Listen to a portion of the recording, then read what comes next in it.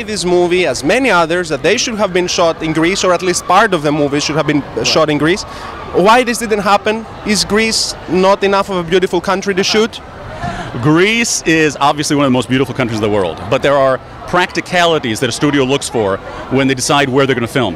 And these practicalities are financial and comfort and ease. And Budapest lobbied for the film. Budapest offered tax breaks. They offered studios, very professional studios, because a lot of American, European films and TV shows are filming there, so they've really gotten the ball going. What Greece is lacking was a desire and a motivation to basically bring Hollywood studios over. They didn't make it easy for us. They didn't open the doors. They didn't offer anything. They basically hardly talked to us. So Greece was considered, Greece was rejected.